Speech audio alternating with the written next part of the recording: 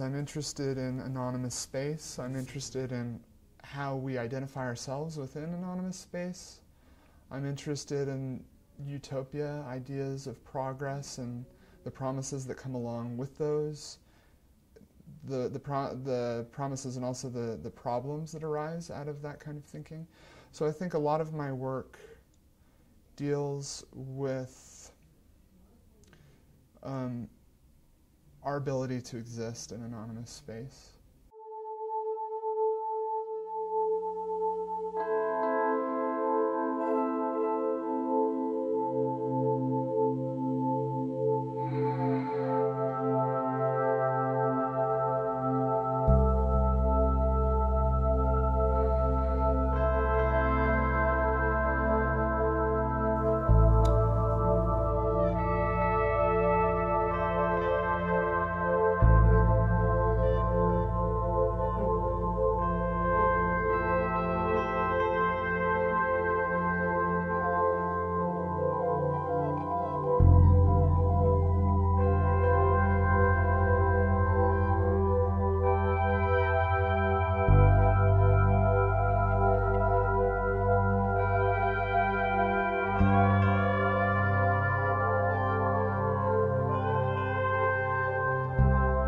Practice fields to not the. Yeah. No, I think we're fine, but thank you.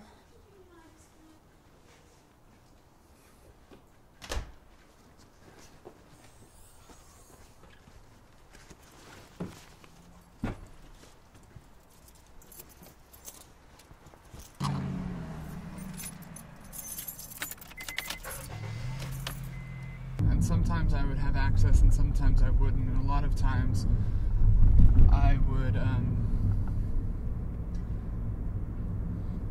just do what I wanted to do and see if I could get away with it. And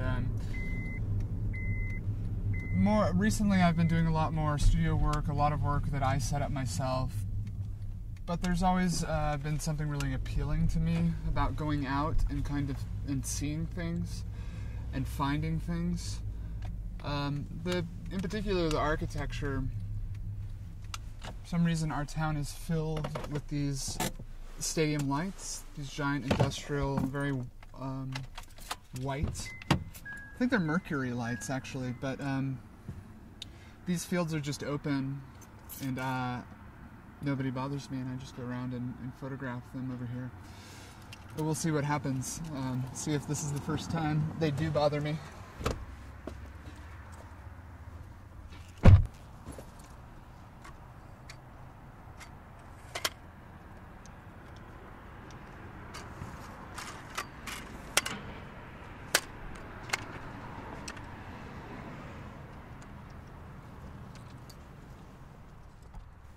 I feel a lot of my work comes out of art made by photographers in the 70s, the new topographics, or maybe the Beckers, who are photographers working in Germany, who dealt with industrial forms, gridded forms, international style architecture, brutalism.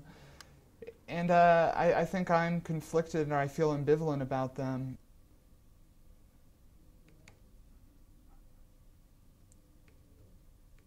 I think art can't help but change culture and change the universe. I think art that sets out to do so oftentimes is foiled or never succeeds.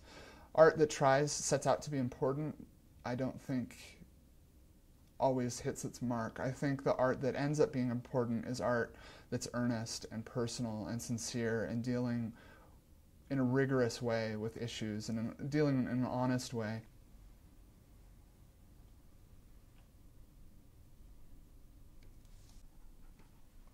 Let's do this.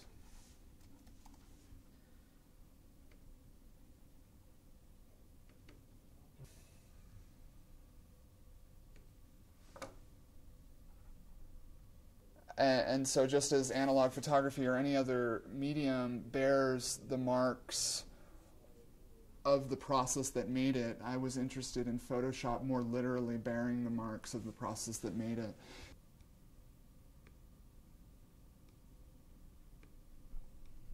I'm interested in pointing the emphasis back on the structure of a photograph, the structure of a digital photograph as well, and talking about its own materiality, even a digital file having materiality.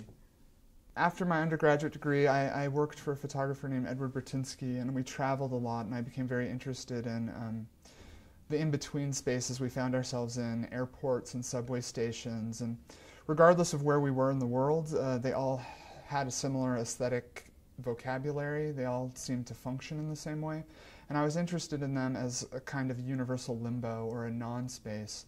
And I started making a lot of very large color photographs dealing with these empty spaces. But the way that I talked about my work was really pejorative. It was really negative, talking about how these spaces were alienating or how these spaces were contrary to the idea of individual identity. And so the way that I photographed them and the way I talked about them were a bit contradictory, and I realized my relationship to these things was a lot more complex. And so I think a lot of my work comes out of my own personal ambivalence between the promise of order being created through a gridded layout of a city or a gridded, purely functional architecture, and the fact that those places don't leave much space for individuals.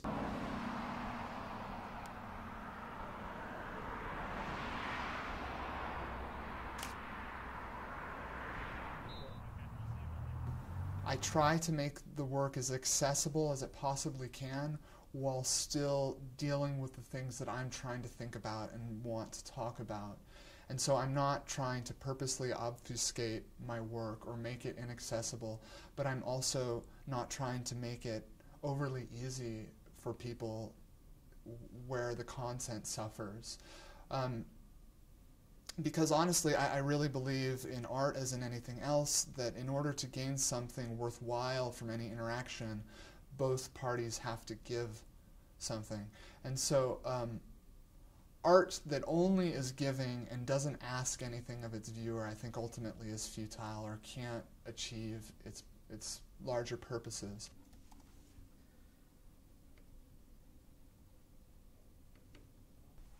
And I'm interested in landscape photography, but I'm afraid I was born a bit too late. Traditional landscape photography has kind of been pre-digested for all of us. And so again, I'm interested in complicating this and presenting this sublime image in a way that more reflects my current interaction with these kinds of things. I see these kinds of pictures generally mediated through an electronic device, and I'm interested in this, again, reminding the viewer that this isn't a cloud, this is a digital image, this is a pile of pixels making up a depiction of a cloud.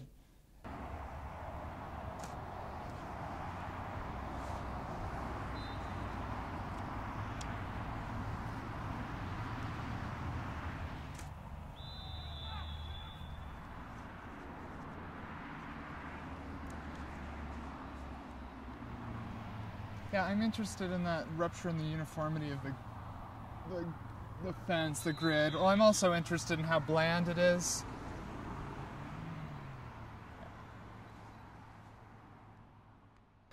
My making art has always been about me trying to figure out the world that I exist in and trying to figure out my place in it.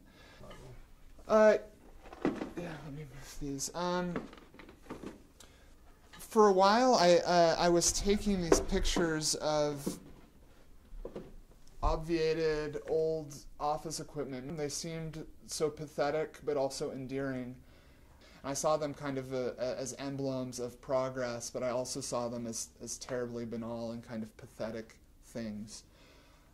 When I was in grad school at the Art Institute in Chicago, my year was quite small. I think there were 8 people. There were 8 people in my year. And, you know, in the same way, like the show Real World, we felt kind of typecast, and I was the religious guy. And so I think every time somebody talked about my work, they were trying to filter it through religion. And I think a lot of it was maybe pushing too far. I think the role of religion in my work is the fact that my religion, everything I do and think filters through my religion, and so everything I do comes out of those beliefs in some way or another. I don't think that my work is literally about my religious beliefs, but I think my work is inescapably about my upbringing, which incorporates my faith and belief in truth, belief in objective truth, belief in kind of a belief in utopia.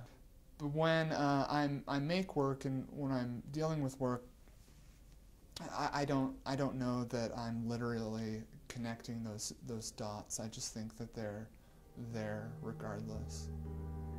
I'm interested in these lights, but dislocated from what they're actually doing, which is very innocuous. They're just meant to light up this practice field so people can play flag football. But I like that when you decontextualize them and you show them by themselves, their purpose, their function becomes a bit confused. And could feel ominous, could feel, again, a bit benign. But I like playing with that.